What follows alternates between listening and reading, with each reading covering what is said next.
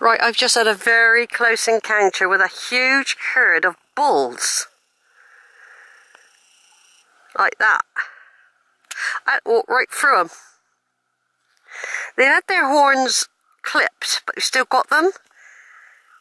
Fortunately, they let me walk through. There was one sat on the path back just up there, on either side of me.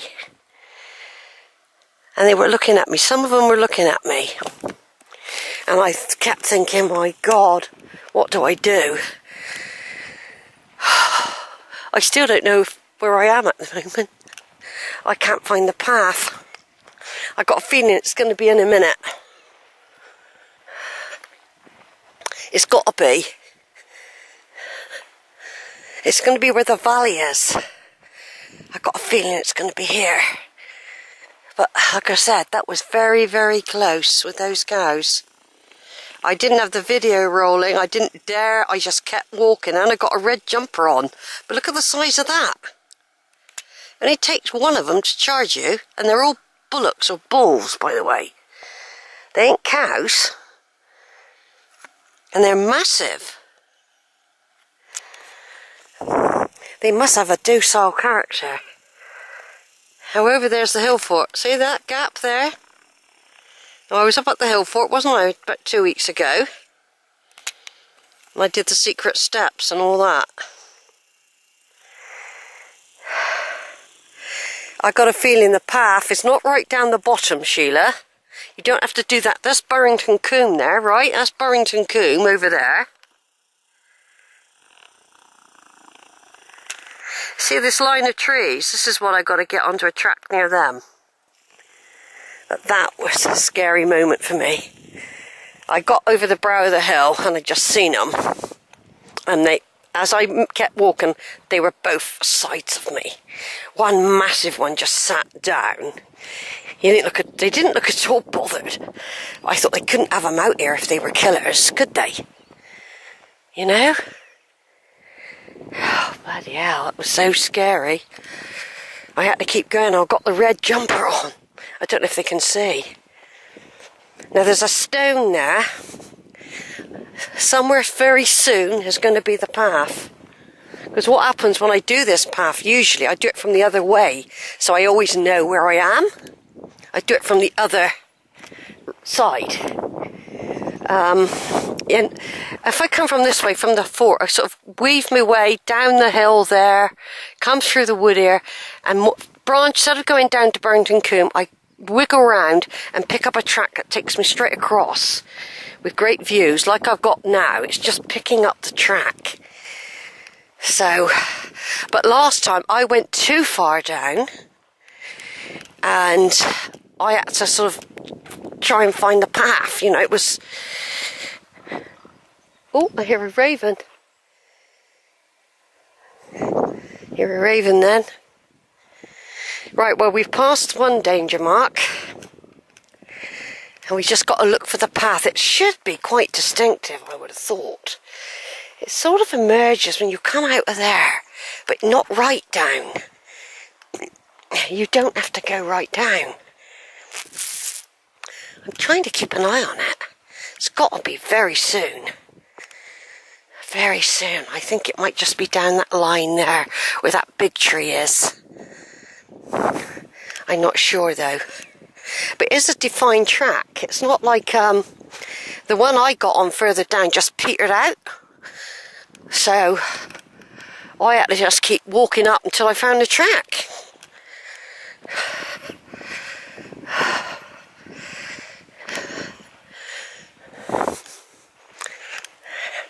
There's a bit of dirt and gravel there. It's not far now. It's got to be very close now.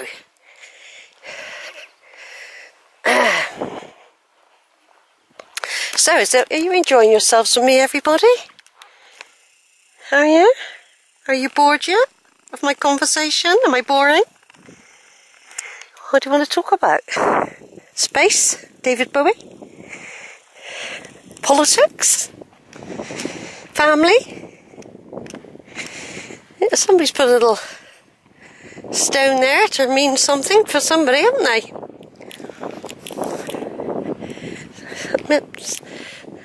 That's the type of fossil I would have thought, that scalloped out bit.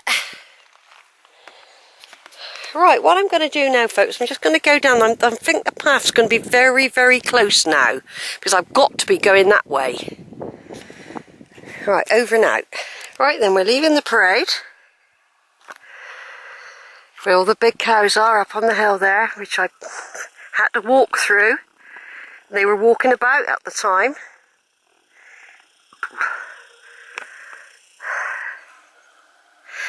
A lot of them are sat down now, but they were walking about. They're expecting the rain, I expect. They're really big beef cow with big horns. That was a bit of hairy, but I kept me cool. I didn't panic. I didn't run. I didn't walk too fast. I just didn't look at them much. And I didn't video them. But I did take the odd photo. But anyway, here's the crossroads. If you want to go to the Hill Fort, Rowbarrow, go that way. Go that way down to Burrington Combe if you want to go in. I think there's a cafe or something down there. There used to be a pub. And this is our track back now. This is our track. Now, last time I came, I went a bit too far down and had to wander across all this bracken. I think I wasn't following them, but there was another couple. I thought, oh, they must, I hadn't done it for a while, so, and I don't normally do it from this direction. I always normally do it at the top and come through here. But, no, it's nice to do it from this way. And with them harvesting the bracken, like they do, you get a really good impression of the trees and the shrubs. And, of course, you can see the animals more clearly as well. People on horses coming. And of course there's Burrington Combe. I don't know if those people on horses are coming my way.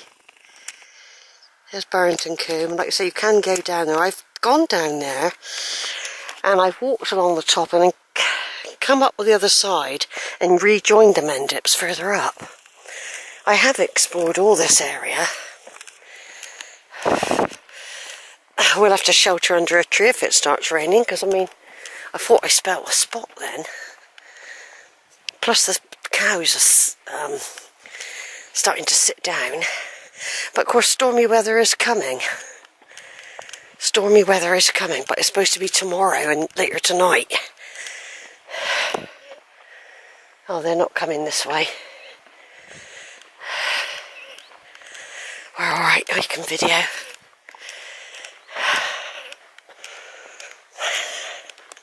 Just follow this track, Sheila. Just follow this track. Now, of course, I can remember, I used to say to myself when I got to one of the streams, if it's 3 o'clock, you've got to turn back towards Cheddar. Otherwise you won't make the last bus. But, yeah, that's always been a rule of mine.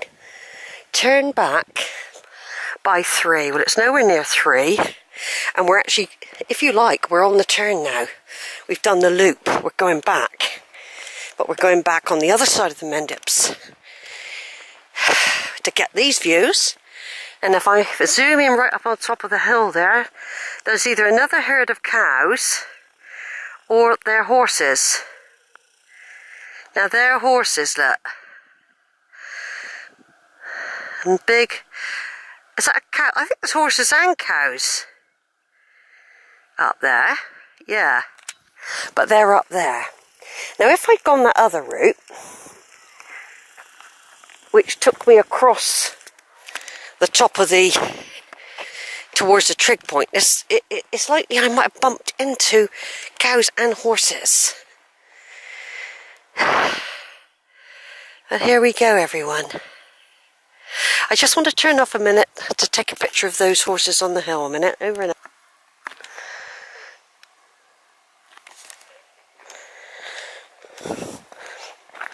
Now, somewhere when I've done the other videos, I'll put it on the write-up, I put captions of each path, what it's called, each little combe as we pass and we go by the stream. They've all got names.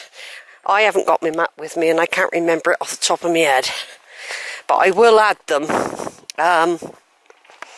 I mean, in the past I used to carry the map around with me in the beginning when I was, you know, say over the last, say 10 years ago, when I first started to explore the Mendips properly. I used to carry the map, but I don't anymore. I just hope that the paths will still be there. Yeah, so this is all Burrington Combe over there. There's a bit of it. I've actually stood up.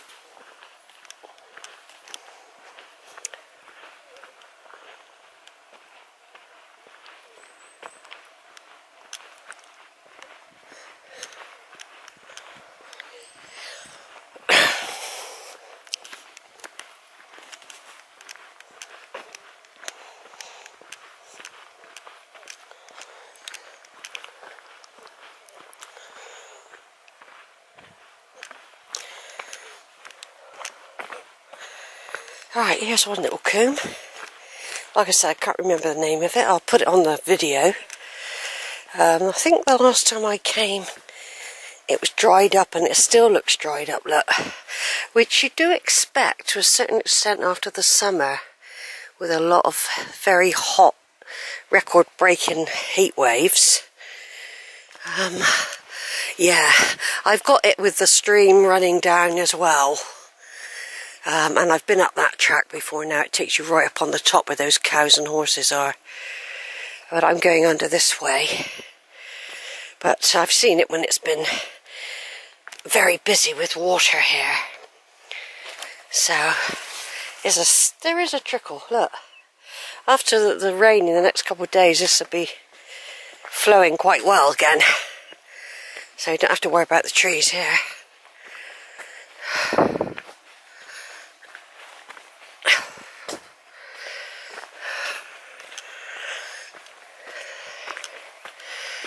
So it's a little steady climb up this way. It's not it's a pretty route, I think, but they haven't done the bracken here, so whereas I was thinking I could see everything, basically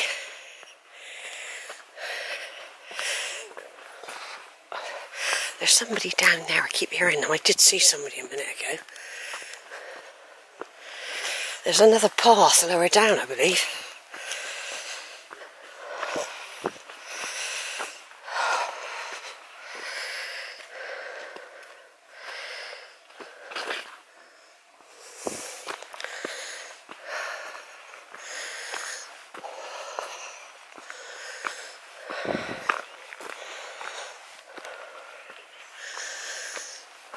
I don't know if they're lost.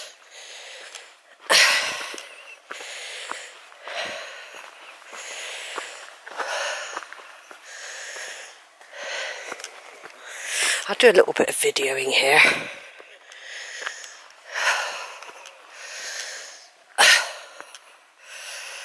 Thought I saw some sort of creature come down the tree then.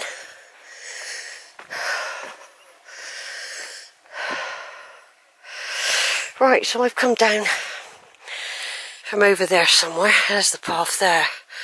I was over there a minute ago, and I was right up there near the cows before that.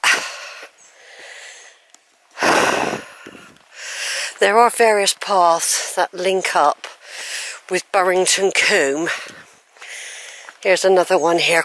I haven't explored it, but here's quite a well-defined path.